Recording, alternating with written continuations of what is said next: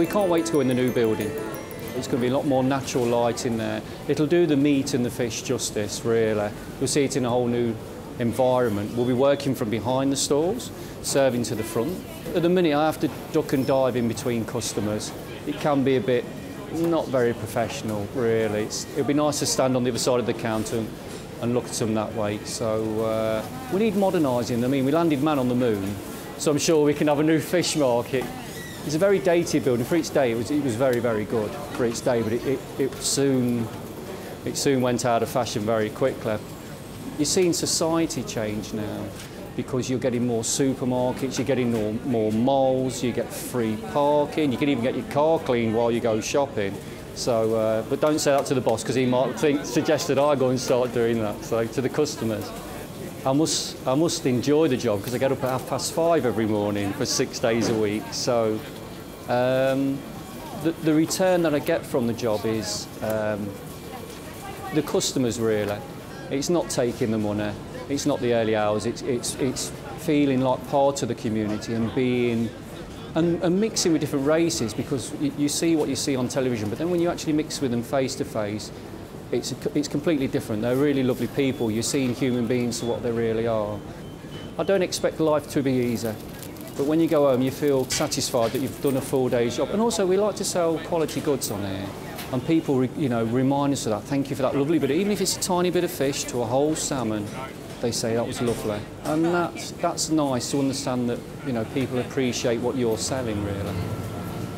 Why we come here to Leicester Indoor Market is because it's very personal, and people every week say, see you next week, this fresh stuff is lovely.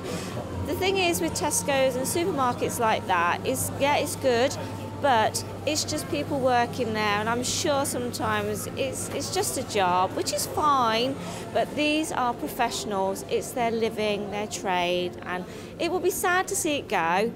And it has dwindled very much over the last year or two since I've been coming here. But it will be nice to see it in the new environment. It'll be really fresh it up, and hope it brings a lot more people back into the fresh fish and meat market. And we opened this because it's many of Polish in this city. Polish people, Russian, Slovakian, who like very much our sausages, Polish meat, and all of our products.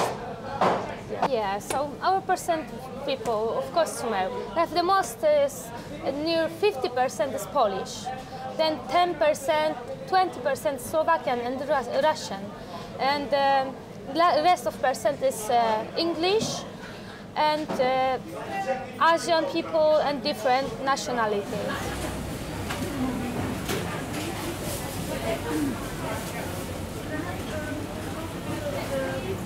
Before my stall is how it is now, we didn't have a dividing wall with the stall next door, and let's say there was obviously husband, wife and son work there, and like I say, no wall, so we were all open to.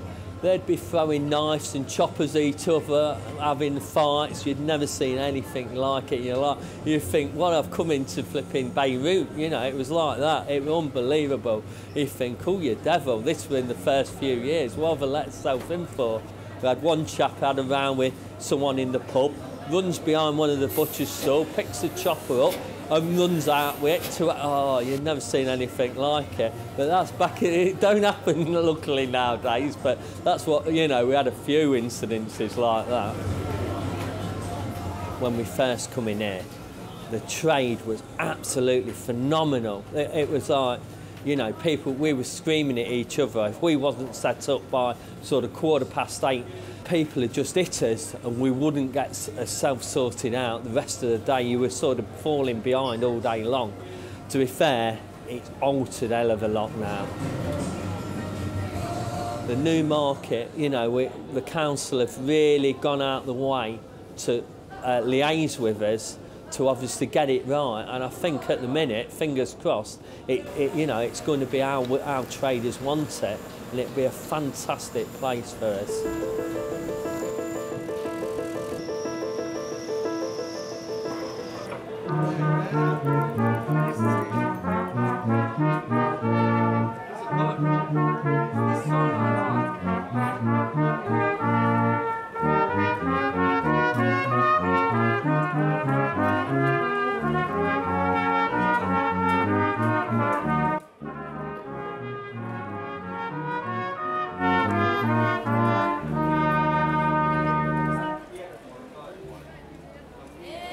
I started the vintage tea rooms only because I had a craft stall upstairs, and everybody kept coming in asking for teas, coffees. Well, the old people that were here, they'd finished, and then they sorted out that I could just have this little section down here, and so I did it out all vintage.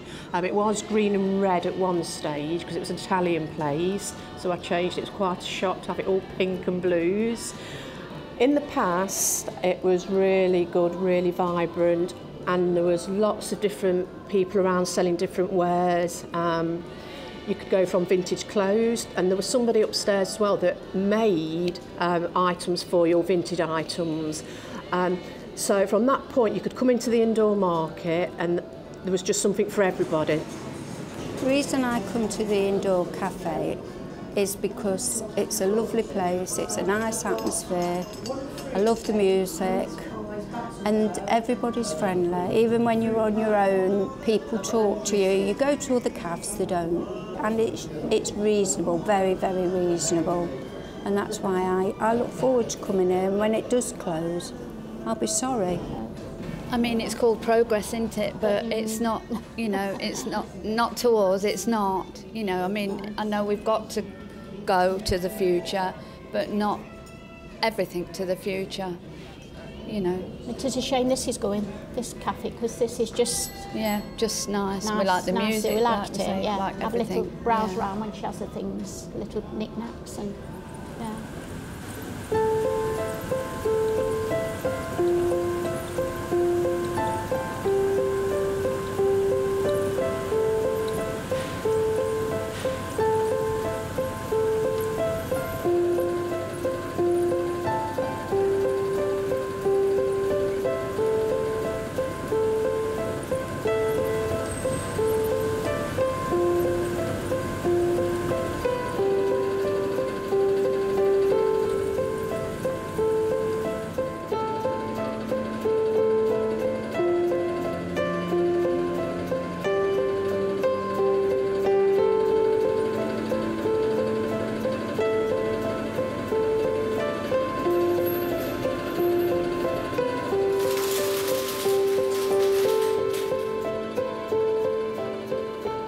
Yeah, when I first came up here, I came up here last year because I retired.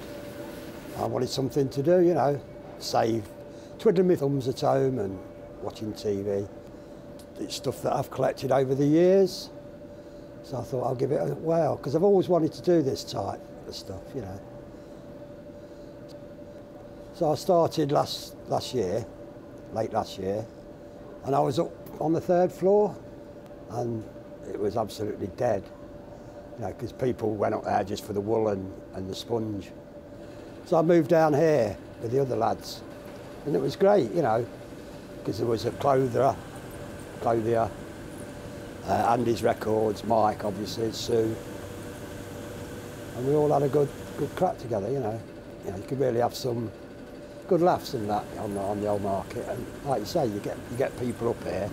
Not so much now, because like you say, it's a bit desolate now, and you don't get many footfalls up here. So it's died a bit of a death. But I still come, still do your day's work. This place now where we work from the home place has been here since 1976-78. Originally started by Mr. Worsdale, and then obviously he naturally retired and we took over. And it's generally the whole market around here has been a sustainable businesses for majority of us. There have been some newcomers come and gone, but the sustainable business like the wool shop, the net curtains, foam, they've been here from day one. And we'll still carry on trading. Things aren't like what they used to be, obviously, with the competition that we have with the shops around, and over the years what's changed the market in general. But absolutely no complaint. We would have liked this place to be where it is, remaining revamped, perhaps, you know, given chance to the youngsters at some point for them to be able to take on the footsteps of some of us. But unfortunately, it's not meant to be, thanks to the mayors and their office. What else can we say? Personally, myself, I've always been an indoor market trader. We've supported the indoor market for, well, a number of years, 30, 33 years. Foam Place has been here for the last 36 years. Not even once, maybe a day, we've stood outside in the open market, because we've always tried to build this place somehow, promoting advertisements, banners, posters, you name it. You know, we've tried to market it, and over the years, we've got some very, very loyal customers who, even up to today, come up all the way to where we are. We are in the middle of nowhere, but we're still thriving and we'll still be in business no matter what happens with this building.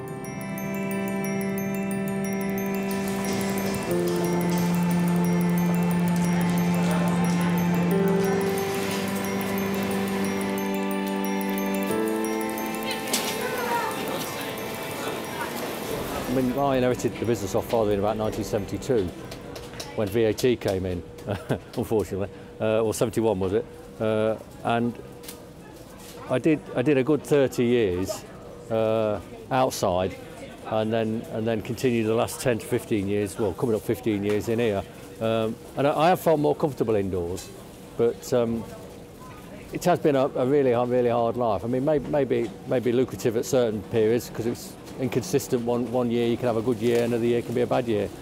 We tell the revenue and they don't believe us, but it's true because of weather elements and whatever. But like I say, I was down here when I was 8 years old helping father unload and put products out, and I know the confectionery business inside out, and I know what sells and what doesn't sell. The pick and mix is a fantastic variation. As you can see, we've got nearly 140 lines, and the Leicester people basically have always backed us up on it and kept us going. It's like the old Woolworths pick and mix, really, you know. And we used to compete against Woolworths price-wise, and we used to win a lot of customers over. But when Woolworths left, we went through a couple of years where we benefited big time. And of course, we spread down south. We went to Milton Keynes when that first opened. And that was a terrific market when it first opened, because they hadn't seen a lot of our products, the old-fashioned fudges, which is what we sell, the old-fashioned toffee, which is what our lady was just asking for, and we hit that with an hammer. As you can see, and it smashes up into little pieces, and it's very, very popular. Wrecks your teeth, but they're not particularly bothered about that because they haven't got any anyway. Well, we're optimistic about what they're going to be doing here. Obviously, they're moving on to, well, what they consider better things. I'm just hoping they don't send us into orbit with the rent, you know, if you know what I mean. It's a bit of a fear that, you know, that change is, you know, it can be good for trading conditions, but, you know, if it's going to be economically unviable, then it makes it hard work for us to, you know, to compete and be in a competitive market. And that's what worries me more than anything about the future, I think. You know, they're talking about conditions that are like Oxford Street conditions, and it's not really that kind of market to keep the prices low. You need to be, you know, you need a cheap base to be able to present the products and get it over.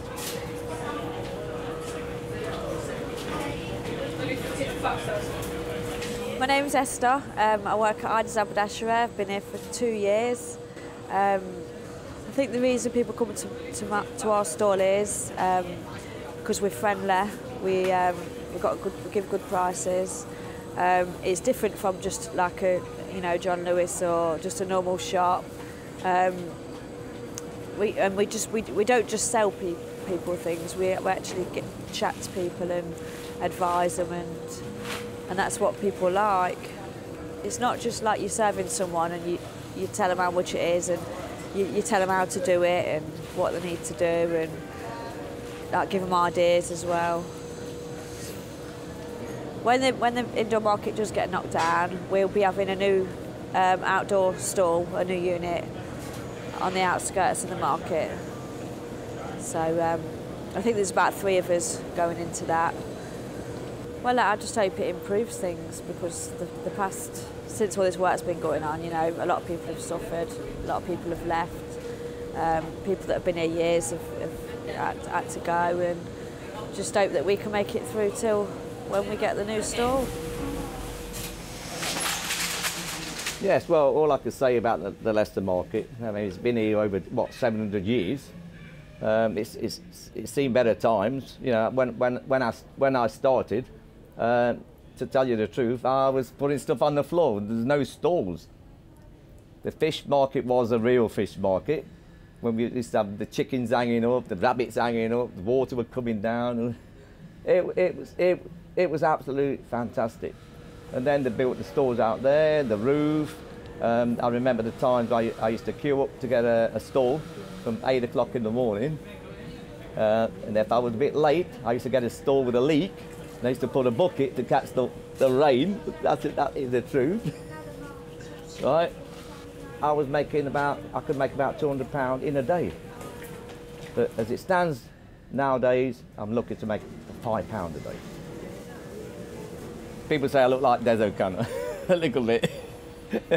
What do you think? With the cine stuff, projectors and cine cameras, I mean, I'm the only one in Leicester left. You know, Jessup's and Young's and whatever, Super James, they're all closed down. I'm on my own now, still selling this stuff. And I've got a lot of people, a lot of students, coming to me looking for this, looking for that, cine camera, a projector, because it's quality. They like to see the negative. So, like I say, I'm the only one left now to keep the flag going, sort of thing. You have to have it in your blood. You have to like this sort of stuff. You have to like it. You have to love it. Otherwise, we're just going to get brushed off with the digital stuff and going out the wrong way. And that's, I think, technology is going too far. It's making people useless. It's making people don't want to do things. They want to press the button, poof, it's all they're doing in front of them. Come on, let's wake up. Go back to the old systems. Raspberry, strawberries, blueberries, sakala, enchilada. On your pound, anybody? That's how it goes now.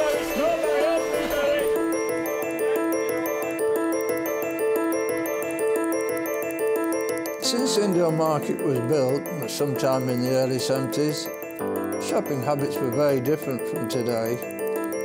The city centre was a place to go for all your needs. Over recent years, the footfall levels of people coming to the indoor market has fallen drastically, resulting in a decline in the number of traders actually having a business here.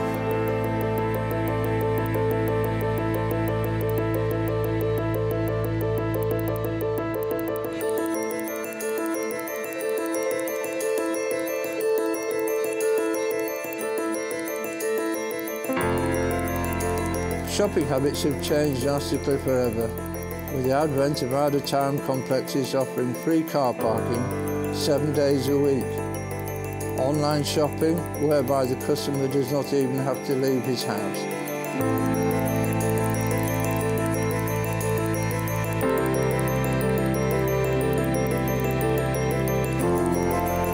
However, the market experience of shopping does hold some of its own trump cards in the battle for business. The outdoor market, with its vast array of fresh, inexpensive fruit and veg, is a great draw for the populace of Leicester. Ethnic groups mingle and rub shoulders with each other and enjoy the theatre of a live cosmopolitan market. And when the new food hall is completed, early spring 2014, I have nothing but optimism that Leicester retail market will flourish for another 750 years.